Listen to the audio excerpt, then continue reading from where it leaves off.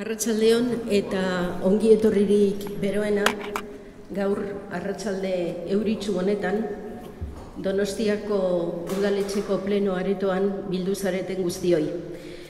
Donostiako udalarentzat benetan plazerra da eguraldi zuek hemen izatea. Donostiako euskara zinegotzi naizen heinean, alkatearen izenean eta korporazio osoaren izenean, ongi etorri beroena eman nahi dizuet. Oso harro gaude ez udalean bakarrik, nik esango nuke unibertsitatean eta euskal gizartea osatzen dugun asko behintzat, wikilarien elkartea izatearekin eta wikilarien elkarteak egiten duen lanarekin. Ez dakit dakizuen, baina guk behin baino gehiagotan esaten dugu, Wikipedian, beraz interneten, euskarak zenbaterainoko presentzia duen ikusita, zenbat jende dugun wikilari aktibo eta prestu edukiak osatzeko eta edukiak lantzeko prest daudenak, euskarak ziurrenik munduan hizkuntzen artean duen lekua baino askoz presentzia handiagoa du proportzioan interneten eta Wikipedian. Eta hori hemen zaudeten batzuen lanari esker da. 2016an Donostia kultura hiriburu izan zen, and now I'm going to speak a little in English. First of all, welcome, the warmest welcome to San Sebastian and to this plenary room of the town hall. I was starting to say that in 2016, Donostia was the capital of culture in Europe. And one of the projects was Donostiapedia. It was an attempt to attract people who were ready to enrich the content of Wikipedia, inserting articles about Donostia, trying to do small pieces of research and putting there things not so well known about Donostia. So it was a way of encouraging the participation of people, a way of saying to our citizens that a project such as the Capital of Culture is not just an institutional project, it's a project of each and every citizen, and each one has something to give. So 2016 passed, and we thought that this had been a really a nice experience, an experience worth to be continued. So we came up with the project of Idazle Zainak. You will have, I think, a talk about that perhaps tomorrow or on Sunday, I'm not sure, but you'll hear something about Idazle Zainak that can be translated as writer guards. It's a project participated by ACE, the Association of Writers and Translators of Basque Language, Wikilarien Elkartea, and the Library of San Sebastian and librarians working in San Sebastian. And the aim is, again, enrich the content of Wikipedia, inserting information about our Basque writers. And we would like that this information would be useful also for education, for teachers, for high school, for secondary education, and why not also for students at university, perhaps not exactly in literature or in linguistics, but in other fields of study.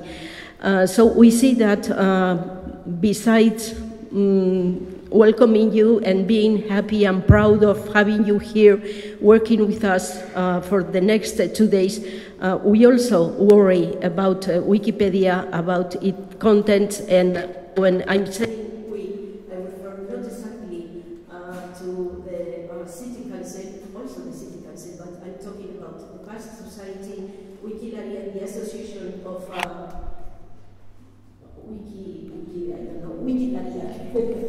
and Isha Taldea, this group of research we have at the university, and so many other people. And we also encourage our students at the university to enrich the content in Wikipedia, writing articles about, right now I'm teaching stuff related with Basque and law and things like that, and encouraging them to write articles about different concepts used in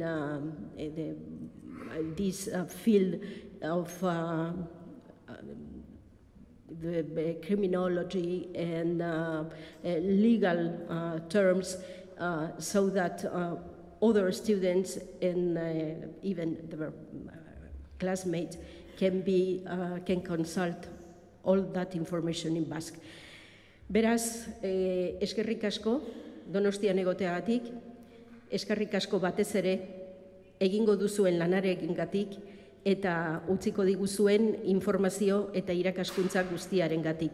And I would, before finishing, say a great thank you to our keynote speaker and to the rest of keynote speakers that tomorrow and on Sunday will give us really an important information to think about and to learn about. Eskerrik asko.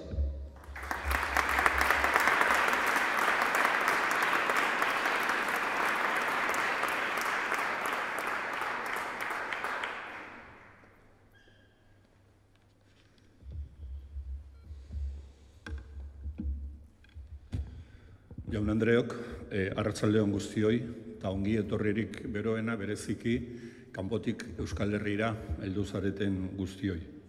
Ekitaldi hau zuen interesekoa izatea opa dizuet, eta espero dut egunotan lan jardunak edukiz beteak izatea eta aberasgarriak denontzat. Gure eskerrik beroena eman nahi diot Wikimedia Fundazioari ekitaldi hau antolatzen laguntzeagatik. Eskerrik asko. Eta eskermila Euskal Wikilarien elkarteari, Wikimedia eta hezkuntza izeneko konferentzia honen idea edukitzeagatik eta beronen antolaketa zuen gain hartzeagatik. Eskerrik asko. 18. mendean, politikaren eta kulturaren ikuspegitik Europa osoan garrantzia handia hartu zuen ekimen bat sortu zen. Entziklopedismoa. Helburu nagusi bat zuen, munduan zegoen jakinduria biltzea eta herritarrei eskaintzea. Frantzian, l'encyclopédie ou dictionnaire raisonné des sciences, des arts et des métiers izan zen entziklopedismoaren neurri paradigmatikoa. Eta bere helburu nagusiak izan ziren alde batetik ilustrazioaren ideiak Europan zabaltzea, eta bestetik iluntasunari eta ez jakintasunari aurre egitea. Entziklopedia hura liburuki marduletan argitaratu zen, eta bere edukien erredakzioan garai hartako pentsalaririk entzutetxenuenetako batzuk lagundu zuten, tartean ziren Voltaire, Rousseau edo Montesquieu. Gizon jantzi eta jakintsu haietako batzuk Euskal Herria, Euskararen herria ezagutzeko aukera izan zuten, eta guganaino heldu dira, gure herriaz idatzi zituzten iritzi erromantiko eta apologistak. Rousseauk esan zuen, Gernika, Euskal Herrian dagoen hiri sonatua, Gernika munduko herririk zoriontsuena da. Hango aferrak baserritarren batzar batek gobernatzen ditu. Aritz baten pean biltzen dira, eta ebazpenik zuzenenak hartzen dituzte beti. Ezaguna da baita ere Voltairek Euskaldunei buruz egin zuen definizioa. Pirineoetako magalean, dantzan egiten duen herri hori. 2 mende baino gehiago igaro dira iritzi horiek idatzita utzi zituztenetik. Eta munduaren inguruko jakinduria, entziklopediak eta noski Euskararen herria zeharo aldatu dira harrezkeroztik. Jakinduria demokratizatu eta zabaldu eginda, eta interneterako konexioa edo sarbidea daukan edonork, diderotek nekez imagina zezakeen jakinduria eskura dauka klik batera. Munduan gehien irakurtzen den entziklopedia hori gaur digitala da. Wikipedia deitzen da. Eta Frantziako pentsalari entzutetsuenek beharrean mundu osoko herritarrek egiten dute 302 hizkuntzatan. Pirineoen magalean, hain perfektua ez den Gernikako demokrazia hura zabaldu eta orokortu eginda. Eta oraindik ere perfektua ez den arren, Euskal Herritarrek hautatzen dituzte aritzaren pean elkartzen diren batzar gizon emakumeak. Eta era berean, Euskararen herriko 100 gazte euskaldunek munduak gehien irakurtzen den entziklopedia hori idazten laguntzen dute. Rousseauk eta Voltaireek egin zuten moduan. Eta hain dira saiatuak, euskaraz egiten den Wikipedia hori 29. postura iritsi dela artikulu kopuruari dagokionez munduko hizkuntzen artean. Euskal Herritarrek egunero euskaraz idatzitako 70.000 artikulu baino gehiago kontsultatzen dituzte. Eta 21. mendiko entziklopedia hori hedabide gehienak baino gehiago kontsumitzen dute gure gazteek. Gernikako mutilaien ondorengoek musika entzuteko YouTube edo Spotify aukeratzen dute. Eta zinea mundu mailako plataformen bitartez kontsumitzen dute. Etengabe aldaketa arinean dagoen mundu harrigarri bezain liluragarri batean gaude. Eta datorrenaren aurrean, hobe dugu zezenari adarretatik heltzea, eta datorrena erronka bezala eta aukera bezala ikustea. Euskarazko Wikipediaren arrakasta hau etzen posible izango aurretik beste apustu batzuk egin ez balira. Orain dela 100 urte, 1919an, Euskaltzaindia sortu zen, Euskararen Akademia. 50 urte geroago, 1978an, Euskara Batua etorri zen, akademiek eta idazleek bultzatuta. Euskararen etorkizunari kemenez eta indarrez aurre egitekotan, bidegile haiek argi ikusi zuten ahoz erabiltzen genituen euskalkien edo dialektoekin batera, hizkuntza eredu estandar bat behar genuela idatzirako eta jendaurreko komunikaziorako. Gure hizkuntzari eta kulturari arnaz berria ematekotan. Horrela sortu zen gure eredu estandarra edo Euskara Batua. Sarritan galdetu diot neure buruari zer izango litzatekeen adibidez euskarazko Wikipedia euskararen batasunik izan ez balitz. Ziurrenik hutsaren hurrengoa. 21. mendera baldintza hauetan heldu bagara, izan da aurrekoek bidea asmatzeko gai izan zirelako. Eta hortxe daukagu hain zuzen ere gaur egungo erronka, berriz ere asmatzea. Gizarte aurreratu, moderno, jantzi eta solidarioa eraiki dugu Euskal Herrian. Eta gure kulturari eusteko apustua egin dugu. Beti ere, etxeko atea eta etxeko leihoak zabal-zabalik dauzkagula. Leiho horietatik ikusten dugu nondik eta nora doan mundu berri eta aldakorrau, eta aurrean ditugun erronkak ere ikusten ditugu. Euskarazko Wikipediak erakutsi digun moduan, inteligentziaz eta talentuz jokatzen badugu, erronka horiek aukera bihurtu daitezke. Wikipediak gaur lehen entziklopediek izan zuten helburu bera du. Munduan dagoen jakinduria biltzea eta eskuragai jartzea. Gure kasuan gainera, Euskaldunon hizkuntzan, Euskal Herriko hizkuntzan erakustea informazio hori. Eta informazio iturri fidagarria izan nahi du Wikipediak. Ez jakintasunaren aurkako tresna indartsua eta kultura demokratizatzeko lanabez zorrotza. Eskerronez, agur eta ongi etorri danoi eta aurrean dazkatzuen egunak emankorrak izan daitezela. Eskerrik asko.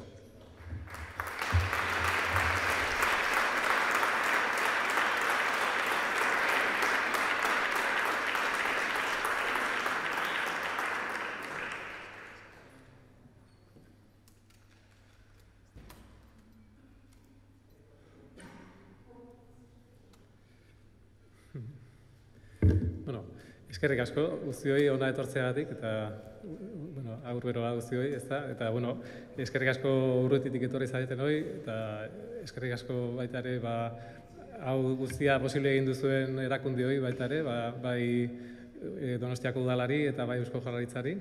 Eta, bueno, eta baita ere, nola ez, nire elkarteko kidei, lan handia egin duzu, ez da antolatzen, eta, ez dakit, lehen da bizi hasiko naiz, bazpare, ez dauten ez duzu, ni naiz elkarte, hau antolatu den elkartearen lehendakaria, ez besterik gabe. Elkarte hau, sortu zen 2006an, 2006an, ikusidik, Wikipedia hau, 2003an abiatutako Wikipedia hau, pixka bat aurrera egiteko beste bultzada baten beharrean zela, ez? 2003an abiatu zen, eta 2004an dagoeneko 1000 artikulu zituen, 42garrena zen Wikipedia guztien artean, eta, 42garrena zer esan nahi du horrek? Hizkuntza guztien artean, munduko hizkuntza guztien artean, 200garren postuaren bueltan ibiliko da Euskara, zaila da esatea, ez, zehazki ze postutan ibiliko den, baina, 200garren postu hortatik, hizkuntza honek dituen hiztun kopuruaren aldetik 200garren postuan dabien hizkuntza honek 42garren postua zeukan, ez, Wikipedian artean, eta ez da gutxi, ez, azkenean, egia da, Euskara ez dela hizkuntza txikia, zer eta badakigu 7.000 hizkuntza direla, eta Kika Monerrizek erakutsik zigunez, 110, goreneko 110ean dago, ez, gure hizkuntza, ez, ez da, 200garrena izatea ez da gutxi, 200garren edo, ez dakit, gutxi gora beraz, ez dago datu figarririk, ez, ze postu dan, ez, lehenengoek eta garbi daukate, baina, 100garren postutik atzea, zaila da, ez, esatea, zaila da. Eta, orduan kontua da, hori, ikusten genuela, kopuruz eta bazijoala aurrera, artikulu kopuruz aurrera zijoala ondo, zegokion tokian, behintzat guk nahiko genuken tokian bazegoela, ez, artikulu kopuruaren aldetik, baina erabiltzaileak pasiboak zirela, ez, gehien bat, Wikipedia konsultatzera etortzen zen jendea, baina ez hobetzera, eta, behar zen jauzi bat, ez, hiztunak wikilari aktibo bihurtu, ez, editatzera sartu, ez. Eta horretan, ahalegin horretan, pentsatu genuen, elkarte bat egitea eta pixkat bultzada bat emateko, ez, joera aktibo bat hartzeko, ez, jarrera aktibo bat hartzeko jendeak, ez, Wikipediaren aurrean. Eta 2006an sortu zen, urtarrian, 8 kide ginen, hasiera hartan. Eta, lanaren poderioz, pixkanaka jende gehiago biltzen hasi ginen, eta Eusko Jaurlaritzarekiko hitzarmena oso ondo etorri zaigu hor ikastetxeetan sartzeko, ez? Eta benetan sartzeko hor ikasleek tresnatzat hartzeko, ez? Beren lana eta beraiek ikasitakoa Wikipedian txertatzen joateko, eta eduki zornitzeko eta baita ere kalitate zornitzeko, ez? Errebisatzeko eta ze irakasleak gainean dituzte eta orduan lortzen ari gara jarrera aktibo bat izatea, ez? Eusko Jaurlaritzarekin izan dugun hitzarmen honi esker. Eta, orain hori gure elkarteak 31 kide ditu dagoeneko, eta lehen, 2010aren bueltan edo, wikilari aktiboak balin baziren, hilaren arabera, 30-60, orain 700 eta 22 dira, ez? Azkeneko hilabete honetan, 722 wikilari izan ditugu Wikipedia egitatzen. Eta bada zifra polita, ez? Eta, arregin horretan jarraituko dugu, eta, espero dugu erakundetatik ere laguntza izango dugula horretan, eta, aurrera jarraituko du, eta zuen laguntzarekin ere, hori zuen laguntzare espero dugu, eta eskerrik asko, guztioi.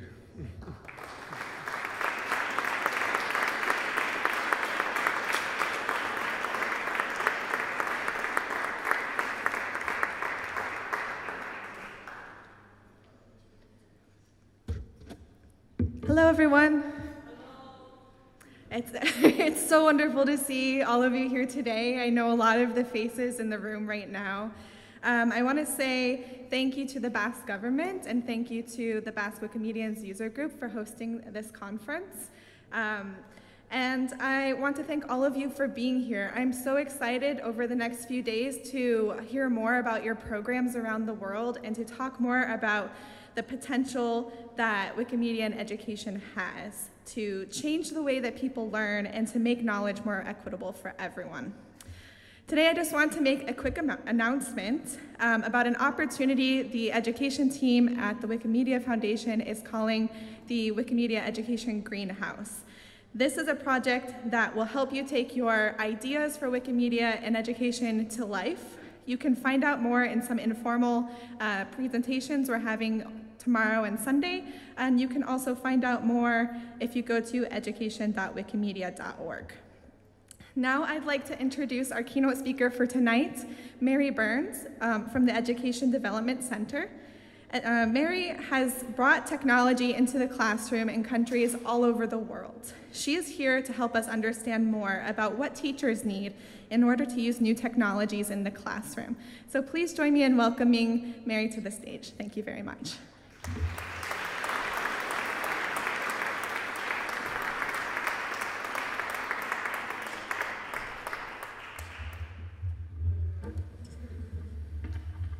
Hi everyone, good evening. I'm sorry I snuck off. On Wednesday I was in Australia, and it's Friday, and I'm really jet lagged. And all of a sudden it kicked in as I was sitting there, so my apologies ahead of time. And I also want to, I also want to time myself because I'm the only thing standing between you and dinner, and this is not a good place to be. Oh, thank you. So I'm going to give myself a very strict time schedule. Okay, I've started. I want to thank Wikimedia for inviting me to this lovely city. I'm a very enthusiastic user of your content. I want to thank the government of San Sebastian, the government of the Basque Country, for hosting this event. I think the work that you do is extraordinarily important. Excuse me. Before I start, I just wanted to know a little bit about where people are from. So who's from Spain? All right. And who's from the Basque Country in particular? All right. We have quite a lot of representation. All right, I'll be very broad. Asia? So are you guys are you from Mahidol? Are you from Mahidol? Oh my God, I've worked at Mahidol. And now Africa? Where do we have, okay, all right, marhaba. And North America? Anyone besides, there's a few of us here. South America?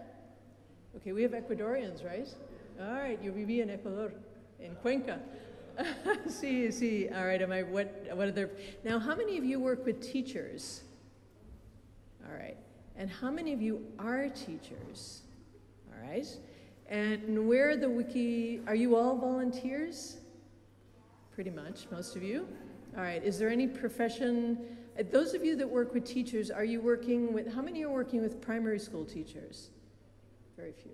Secondary school teachers? That's what I figured. How about university people? Oh, a lot of you. All right, great. Let me go on. I will tell you a little bit about myself. For the past 22 years, I have been doing professional development and working with technology with teachers. That means that I'm very old. And most of my work is around using technology to, I would say most of my work and most of my passion is around using technology to help teachers, is that me? Do something different, something that they can't normally do without technology. And that really is to promote higher level thinking, deep learning among our students. Because as you know, our students really need to be critical thinkers and deep learners in order to succeed at university, in order to succeed in the world of work, and in order to be good citizens. So that is a big passion of mine, and I would say that those elements of teacher education and professional development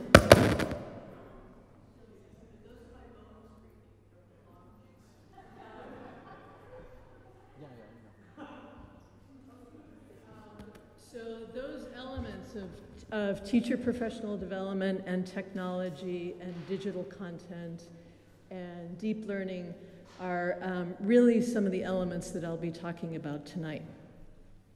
So I'll go ahead and get started. So I've told you a little bit about myself, but I'd actually like to learn a little more about you. So I'm going to ask you to think about something that you do really, really well, an area in which you have expertise. All right, so think for a moment. Now, I want to ask you which of the following best helped you develop this expertise. I'm going to show you the answers in a minute, or Galder will. But first of all, if you have phones, and I assume most of you do, if you could take them out and go to, which has happened, to menti.com, and if you type in the code 43583. So the responses, thank you. The responses that I've given you, they may not be exactly how you learn this expertise, but I've asked you, did you learn it by reading about it, through a lecture, through observation, through collaboration, by doing it, guided practice? So take a minute and vote. One person, one vote. No vote stuffing, no voter suppression. One person, one vote.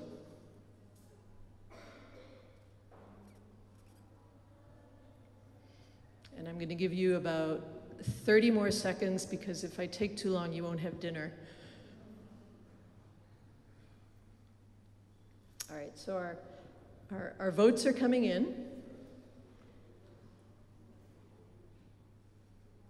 We've got 39, 40 people. Again, I'll give you about another 10 seconds or so, and then we'll stop, and then I'll move on.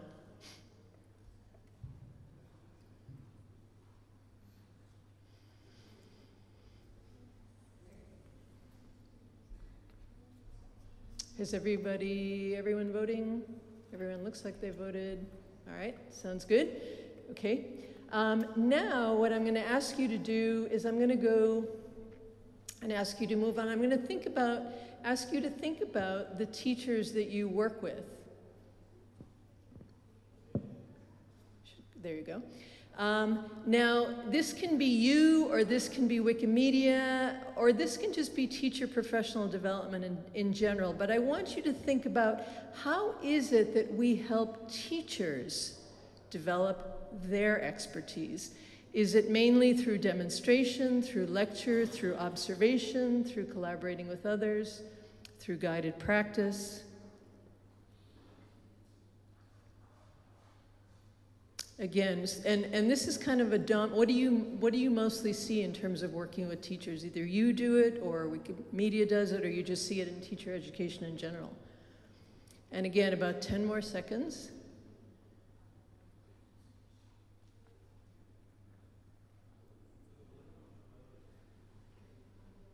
It looks like most of you are voting. You can only vote once, I hope.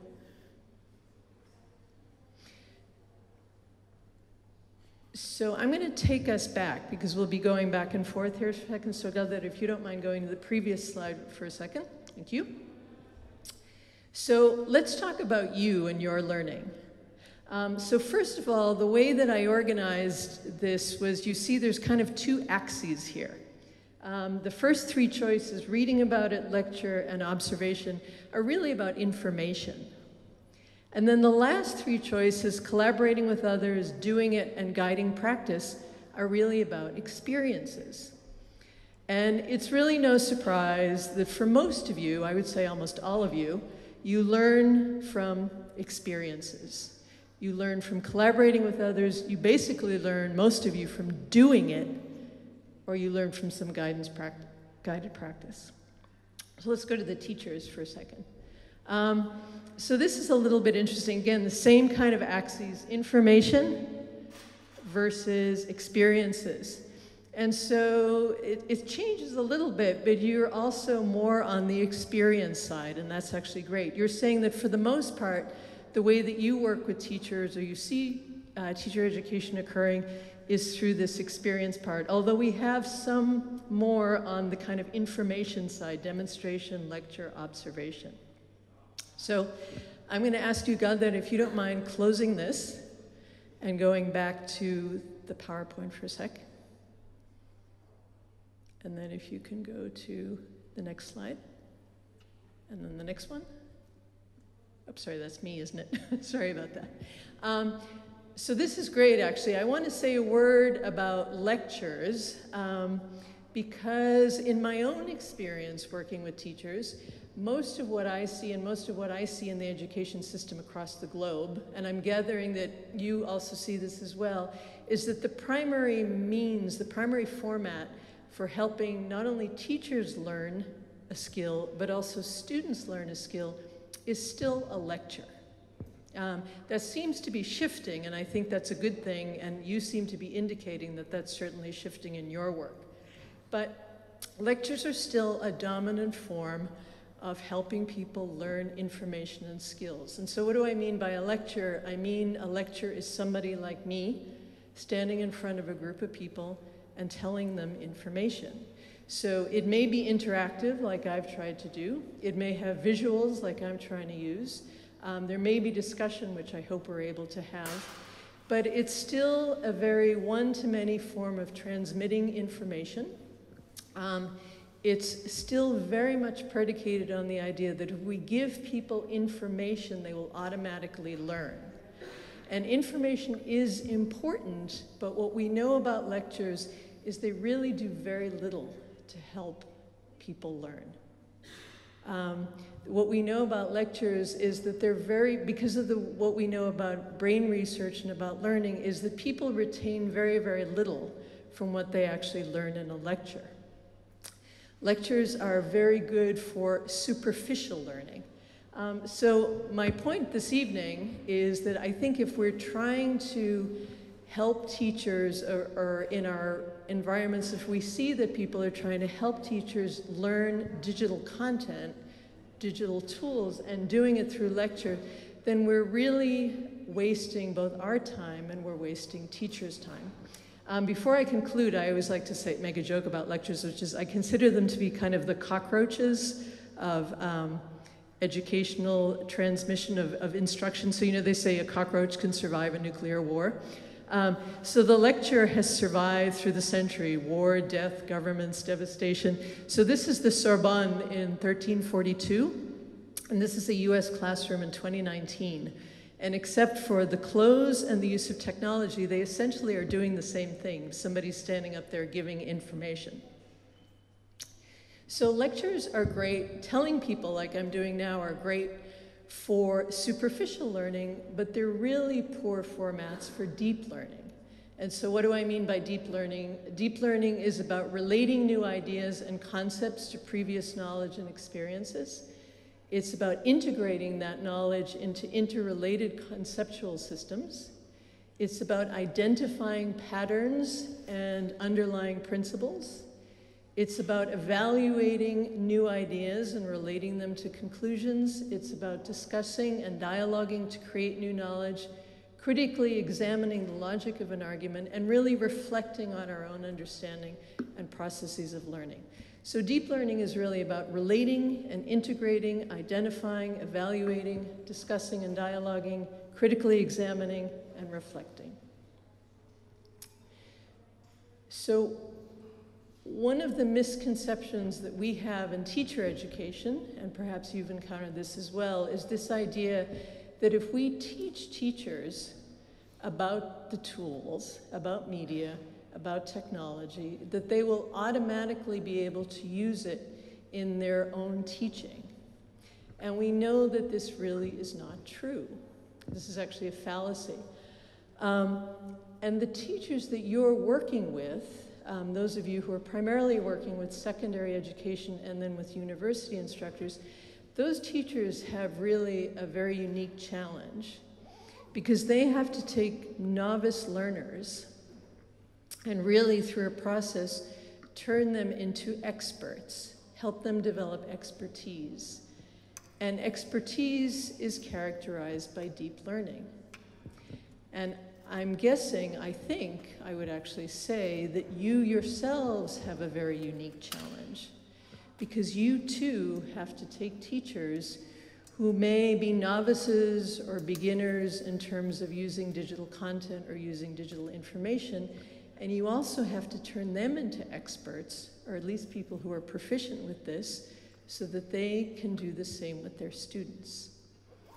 And I think as you're seeing in terms of your own learning, we really can't do that through a lecture or by telling people. And I'm going to show you why.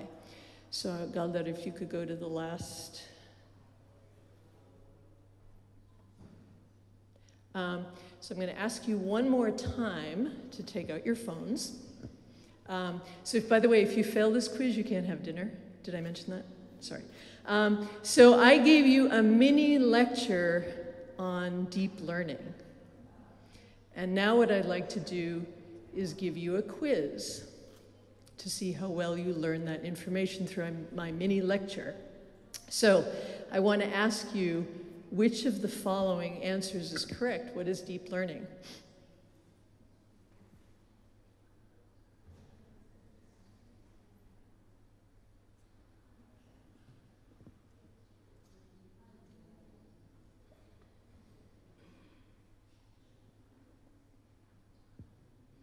And a couple more minutes.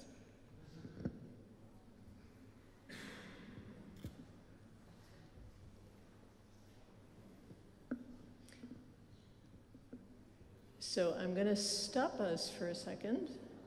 Anybody else want to vote? You can only vote once, I hope. This is like a horse race. So C and D are like neck and neck. Oh, now they're tied.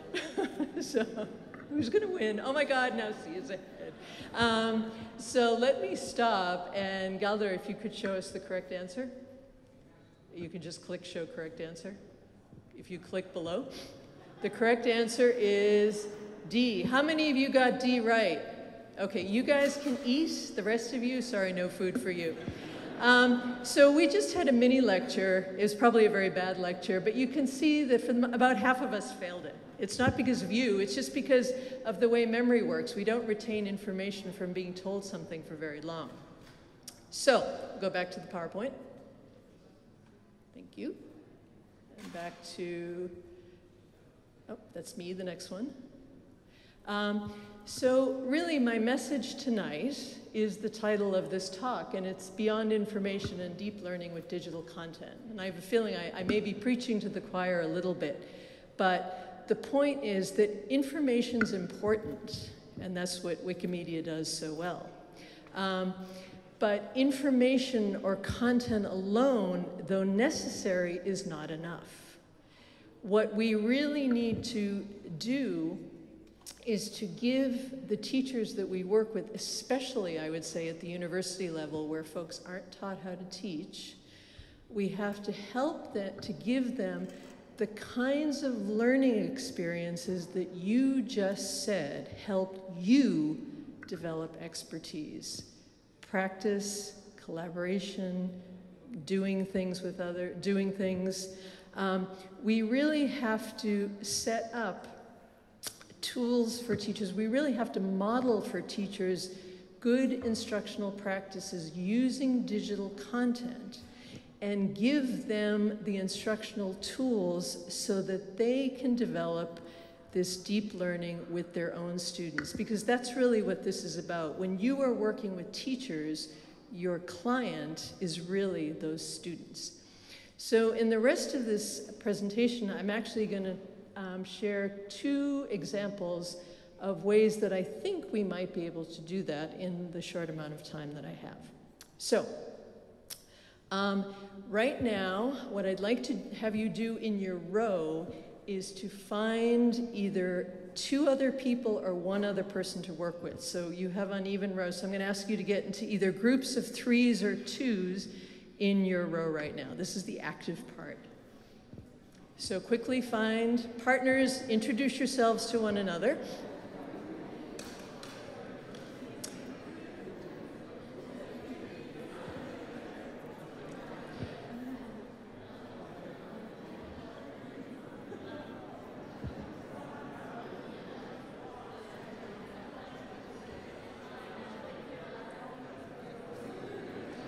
Okay, So I'm going to use two pieces of open content to go through an exercise with you. So as you know, since you're Wikimedia, the internet is full of open content that we can actually use to help teachers develop kind of these skills in terms of deep learning. And I'm going to go through two examples with you. So this is an activity, this is a piece of content that was developed by the National Council of Teachers of Mathematics. And basically what you're being asked to do in your team is you're going to come up with a definition for an imaginary geometric shape called a trianquad. And so you're going to do this by having me, or more specifically Galder, who is my co-presenter, by the way, go through a series of examples and non-examples about what a trianquad is. So in your teams, you're going to talk and discuss and hypothesize, and as we go through each example, you should be able, with more and more precision, to start defining what a trianquad is. Now, this gets a little bit long, so I'm going to try to push it through very quickly.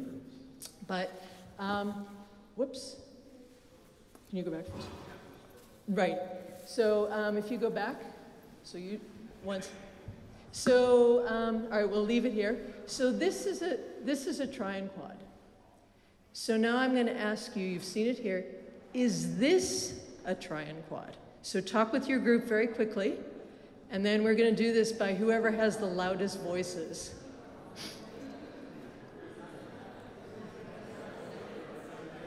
Okay, who says yes? Raise your hand if it's yes, it's a trianquad. Raise your hand if it's no. All right, the no's have it, so click no. And no, it's not a trianquad. Very good. How about this?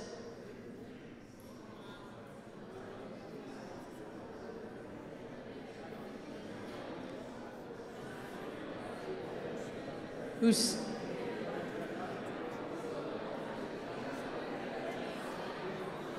says yes? Who says no? All right, the no's have it, so. Oh, by the way, you can't have dinner either. How about the next one?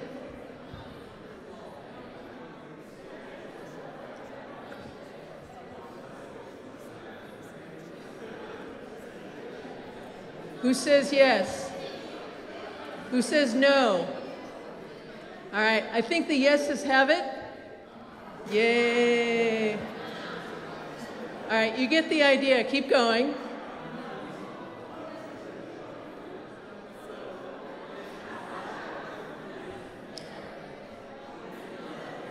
Yes or no? Who says yes? No? All right, it's a yes.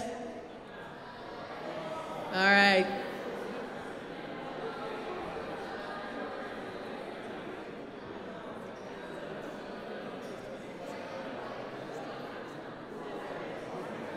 No, I hear no.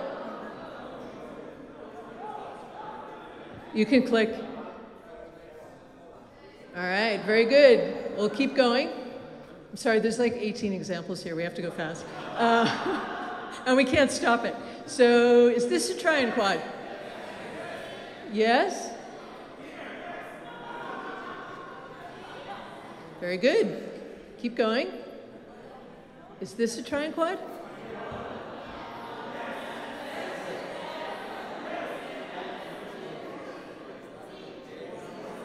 Who says yes? Who says no? Oh no, it's split. Oh God, I hate that.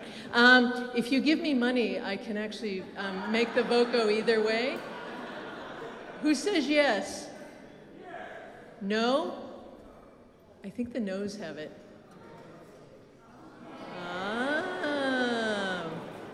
All right. Is this a trianquad?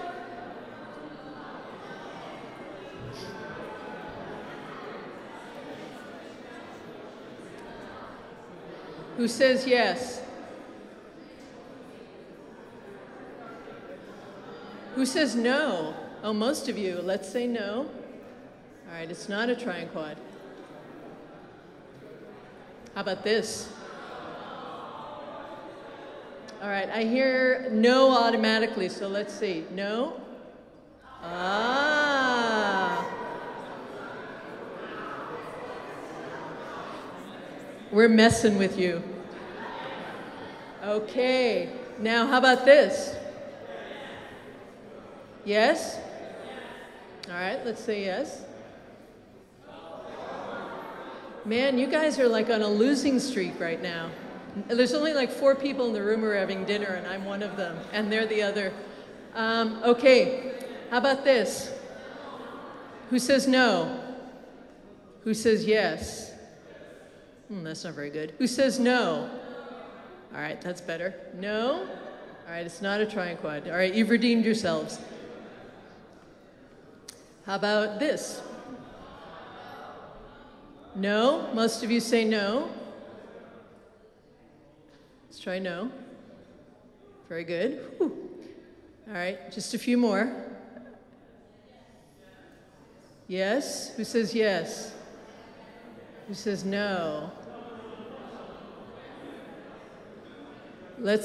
I think it's the yeses have it, so it is a triquad. All right. Yes? No? You've stopped I'm sorry, this is my fault. You've stopped working with your teams. You're all just going. So talk with your team for a second.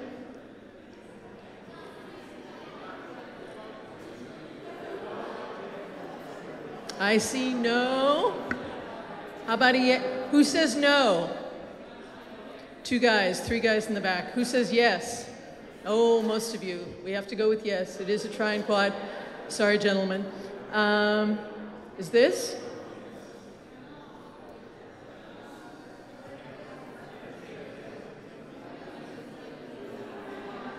No, yes.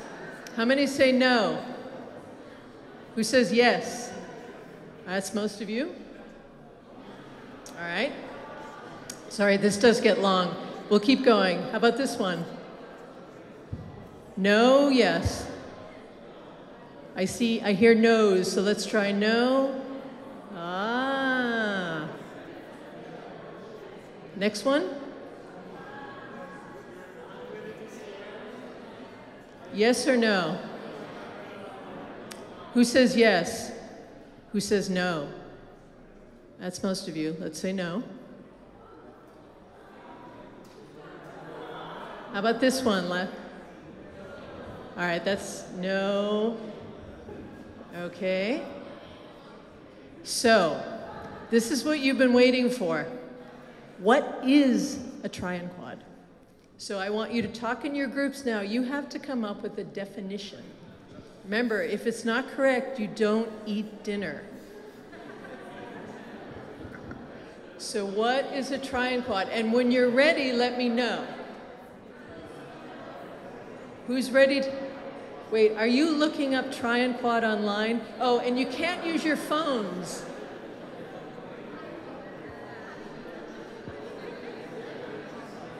What is a triquad? Anybody? Anyone? Stop looking at your phone. 3rd grade? No. No. Anyone? What's a triquad?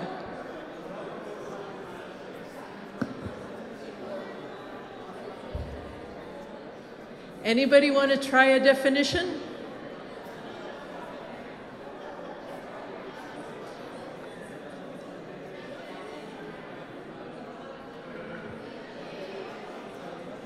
Who wants to try a definition?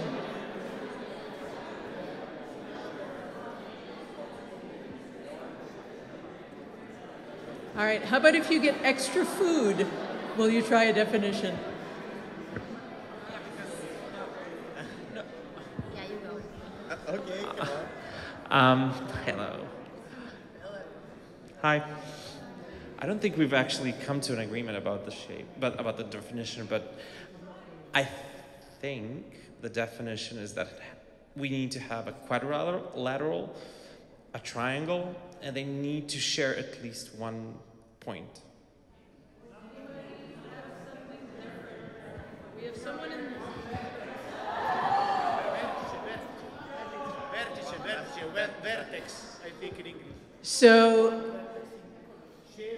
okay, so you're saying a trianquad is shapes that share a vertex, one vertex. You're saying it's a quadrilateral and a triangle that share a point. Over here. Sorry, I can't reach you. We can shout. No, you can't. So, trianquad in our group decision is like a one line can link the shape. You can use one line to link O shape, but this shape will have two partition of area. One area will have 4 angles, the other area will have 3 angles.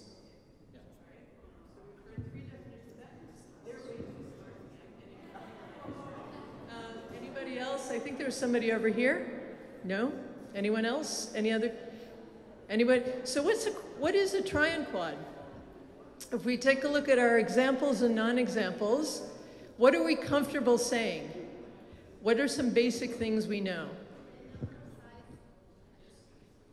So it sounds like most people agree that the number of sides that each shape has to have. And what are those number of sides? 4 and 3. Okay, so, and you can kind of guess that from the name, right? It's a trianquad, like triangle, quadrilateral.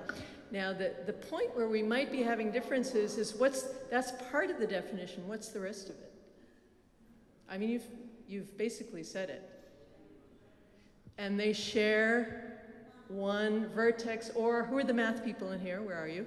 Okay, a vertex is a point, right?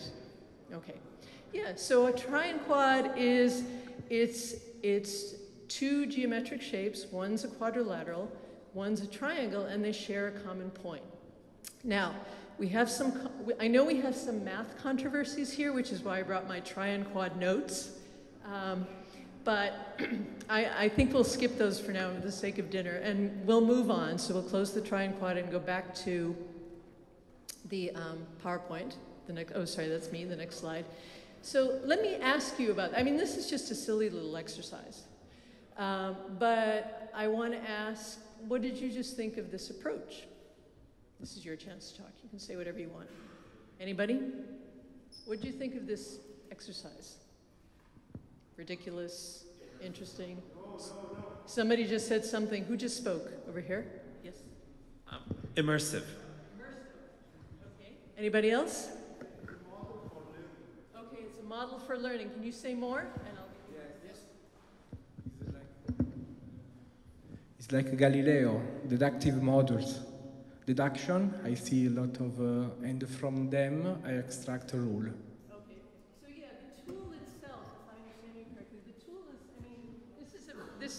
This is made by the National Council of Teachers of Mathematics, so it's obviously an educational tool, and it's very didactic, and it's immersive. So yeah, it's interactive, you're interacting with digital content.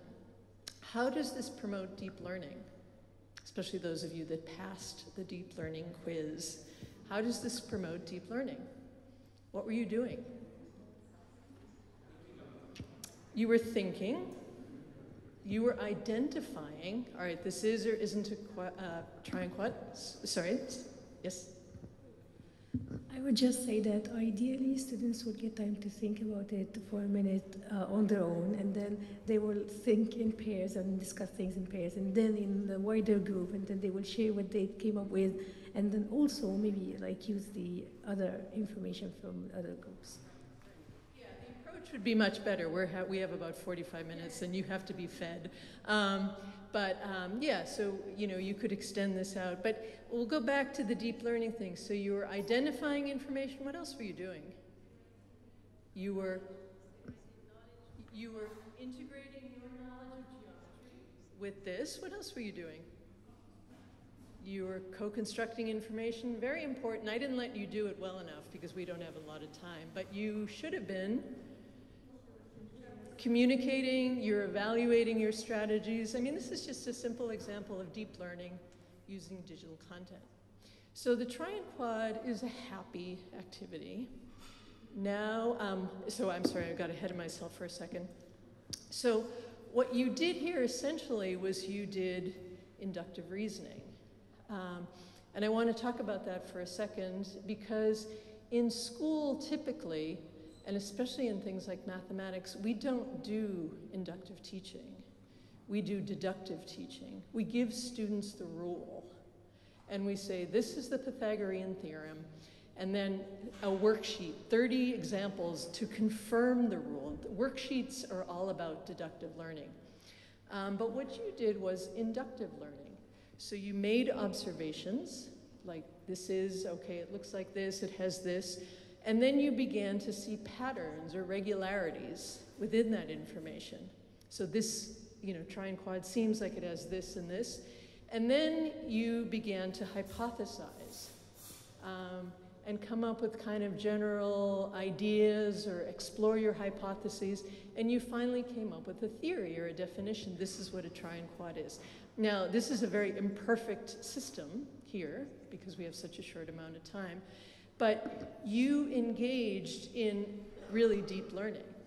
You identified, you related information, you collaborated together around this information, you evaluated your ideas and strategies, and this is what we want to be doing more of with content, digital content, because it's so compelling, as you see. We want to be doing more of this with our teachers so they can do more of this with their students.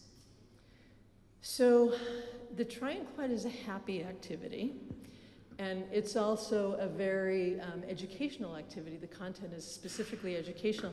So let me take you now to a rather unhappy place and use content that is not specifically designed for education at all, but is really out of the social sciences.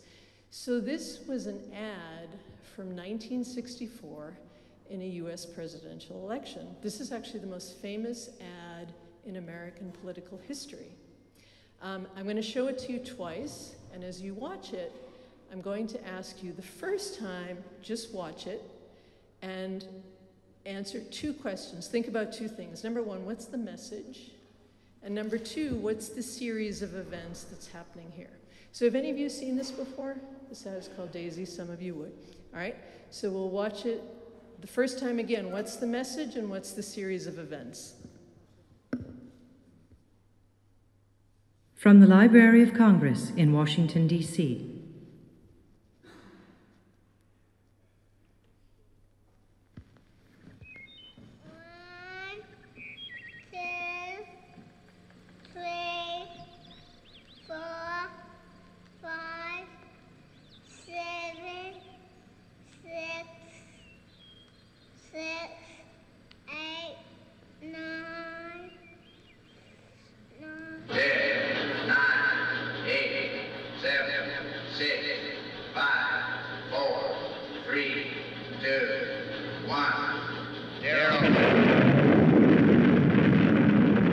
These are the stakes to make a world in which all of God's children can live, or to go into the dark.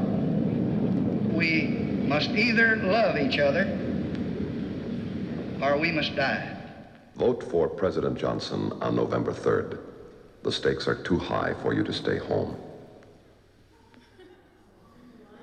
How to show people a good time or what?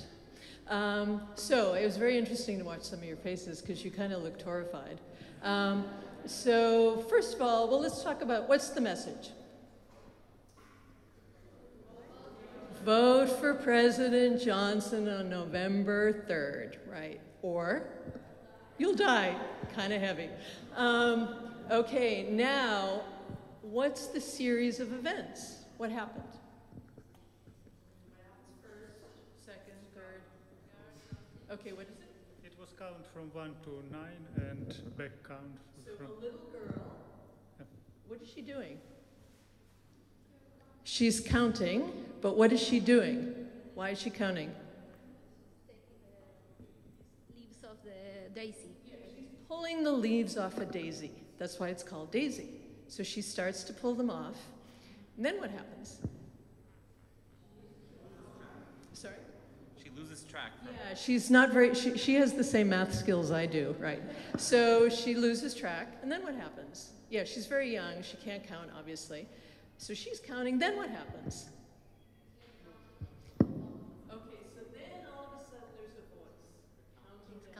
right we see an explosion. Nuclear explosion, yep, right. And then the voice comes on again and says, oh, then what happens? I'm sorry, I jumped ahead. Then you hear another voice. Who's the other voice? Well, before the announcement, says, these are the stakes. Yeah, it's the voice of Lyndon Johnson, the man who's running for president, whose campaign made this ad. And then you're told, vote for Lyndon Johnson November 3rd, or you're gonna die.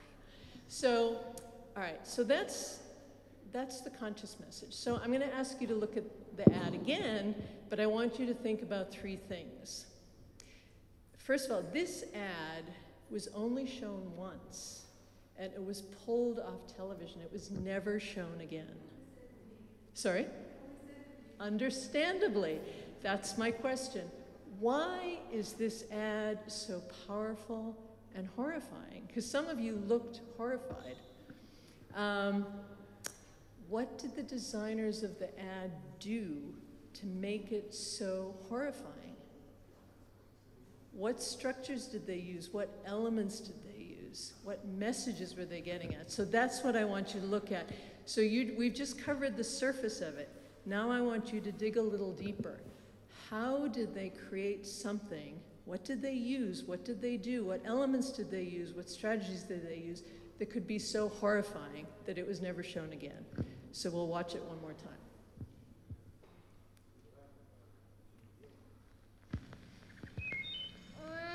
1, 2, 3, 4, 5, 7, 6, 8, 9, 10, 9, 8, 7, 6, 5, 4, 3, 2, 1, 0. These are the stakes. To make a world in which all of God's children can live, or to go into the dark. We must either love each other or we must die. Vote for President Johnson on November 3rd. The stakes are too high for you to stay home.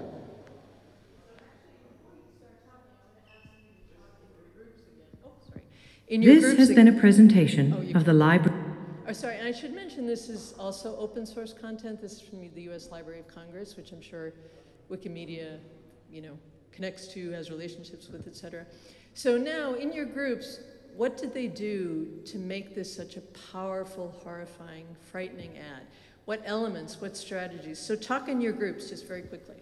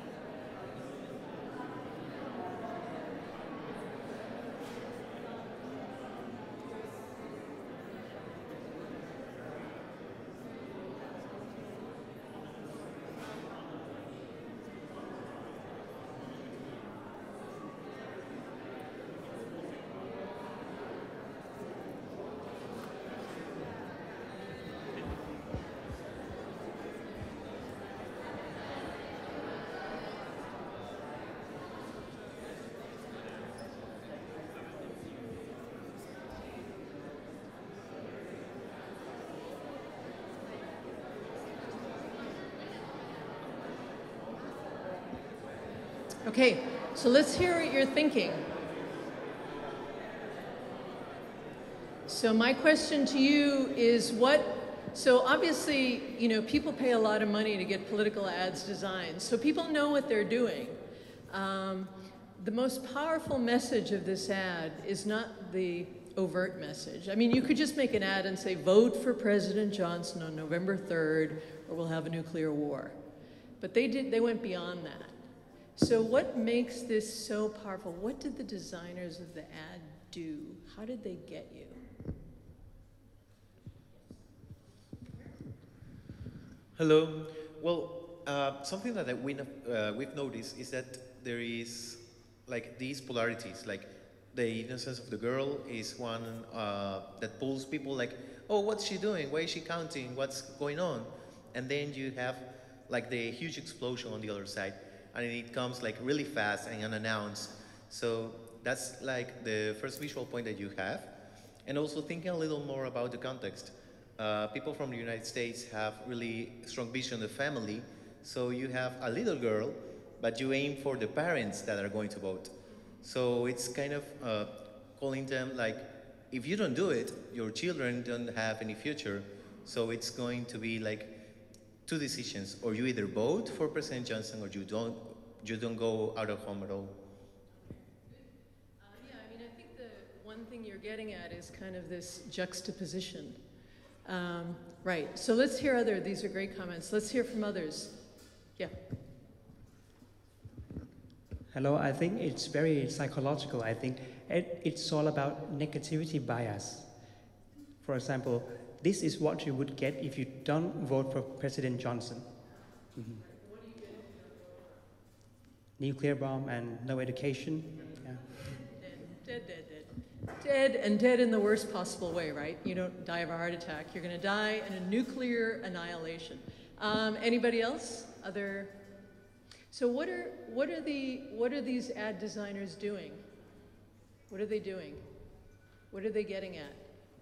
What's the emotion that they're trying to make you feel? Fear. And you mentioned it earlier, so it starts out with a lot of juxtaposition. You have this innocent little girl who's so young, she's beginning her life, she's counting, she can't even count, she's so young. And then I used the word, but you implied it. Then what happens? Right next to that is a nuclear countdown. So you have innocence and you have darkness and evil. So what other imagery do you have in this ad? Yes, sir, in the back. I don't know if I can reach you.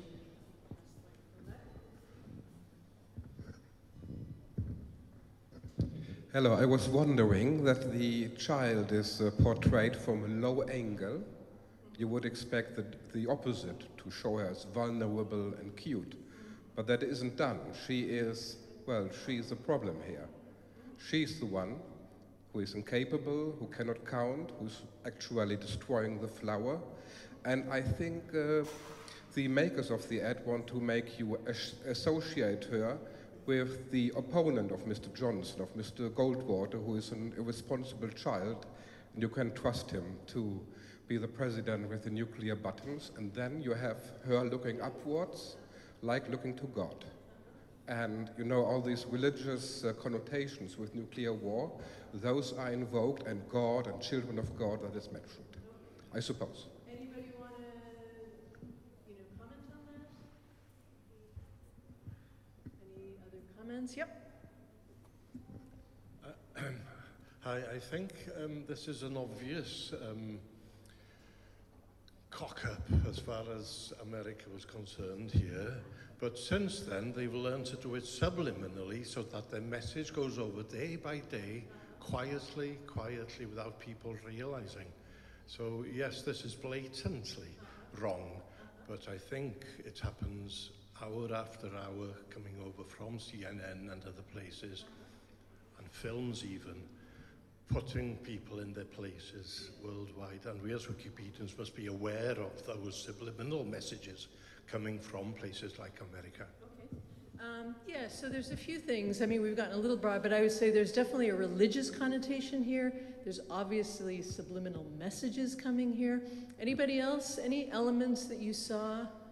Yes, we'll take two more and then I'll try to, I just wanted to expand on the previous idea that the important message is the voice. It's a deep, strong voice of some paternalistic figure which can, which can save everyone from nuclear explosion, and it's associated with President Johnson, and I think it's a powerful message also.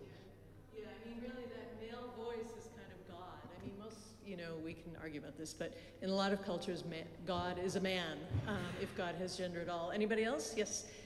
We have one more comment, so I'll take you and then the person over here. This is a controversial with Rachel Carson, Science Spring, and Lyndon Johnson had a discussion with her because she is counting. And then Rachel Carson, and the bomb is orange bomb. The Rachel Carson said that this kind of bomb and this kind of use of TNT will kill all the birds and all the stuff and the nature. And there is a controversy with this announcement. Okay. And then so interesting you said orange because it's black and white. Yeah, although the image, it's all black and white, but yeah, this orange. We have one more comment over here, and I think I ignored whoever it was. All right, last one's her. So again, I'll go back to the question. I mean, my question is really not about broader issues. My question is about this ad. What structures, strategies are they using to terrify you? Yes. So there's some, oh, that's really loud. There's something in here that's weird to me in terms of like modern thing. He talks about the going into the dark and loving each other, rather than like going into the dark and building a big wall or something. That like, it's not about defense, it's about loving each other, which is like a strange concept in... Well, he says we must love each other or die. Yeah, so, I mean, I'm going to conclude here and just say that, I mean, this is kind of a brilliant ad because the designers of the ad tapped into something that's very deep inside of all of us, and that's what psychologists talk about is archetypes. Every culture has archetypes, and every culture across the world has the same archetypes. We have archetypes of heroes. We have archetypes about death, about fear, about children, about the father, the mother. And they've tapped into this, and they've done it, and we'll go back to you, by juxtaposing light with darkness, heaven with hell, innocence with evil, you know, this beautiful kind of young, it's nature, it's an ideal, and then the destruction of nature. So what was happening in 1964 that made this so powerful? The Cold War, Vietnam, which was the US, and, you know, it was all part of the Cold War. The Kennedy assassination in 1963, the nuclear Cuban Missile Crisis in 1962. You know, Rachel Carson wrote The Silent Spring in 1962, so it may have had something to do with that. But there was a whole historical context for this that made this so powerful. I'm not going to ask you here because I think we're going to run out of time in a minute, but what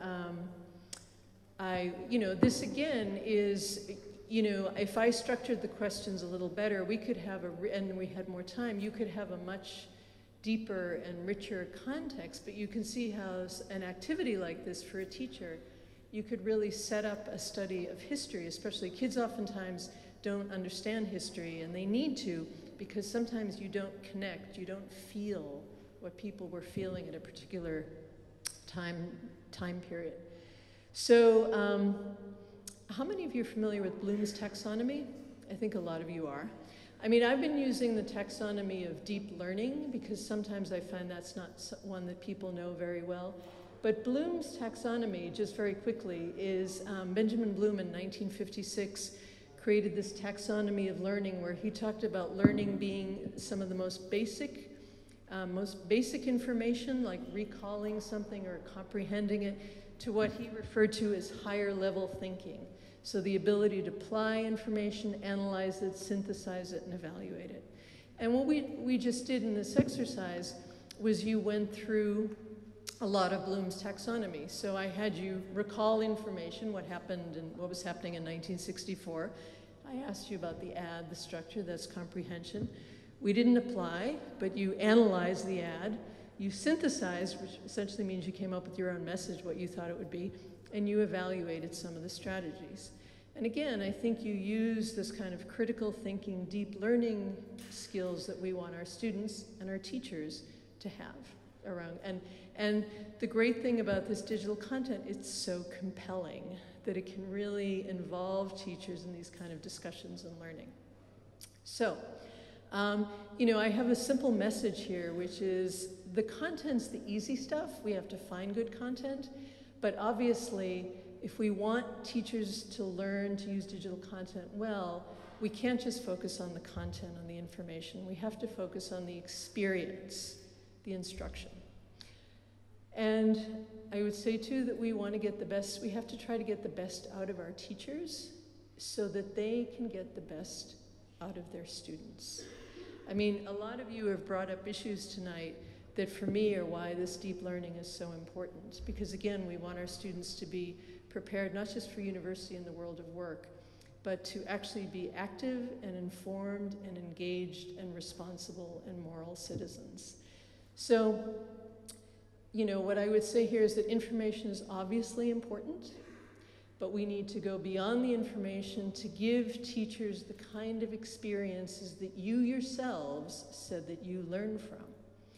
And one way to do that, I mean, there's many ways. There's projects, there's tasks, but what I did tonight in a short amount of time is to give teachers not the answers, but give them the questions. Because it's with the questions that people can begin to explore and generate and identify and relate and evaluate. And that is the deep learning. So for all of us as teacher educators, that really means giving up control a little bit and not feeling like we have to give people information and answers, but that we can actually pose questions that help them to think. So, you know, I'll say that if we want to, I'll just conclude and say if we want to promote deep learning and we want to help teachers using expertise, help teachers develop expertise, that something like a workshop is also not enough. And I don't know what Wikimedia can do here, but I'm going to conclude just by a quick little quiz and ask you which of these two professionals, the athlete, the professional athlete or the professional teacher, which one gets a better formation? A better preparation, better formation, better instruction, more assistance and help to be a good professional. Which one of these, a professional athlete or a professional teacher in your mind? How many of you say the athlete? How many of you say the teacher? Very few of you. I would agree. I mean, I think we spend more time developing the skills of our athletes than we do of our teachers.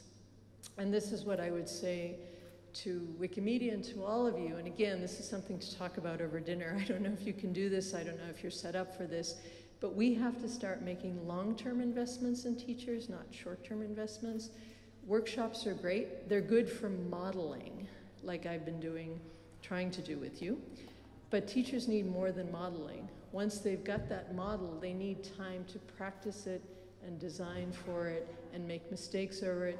And the best way to do that is with coaching and support. And that really signifies a kind of a long-term relationship.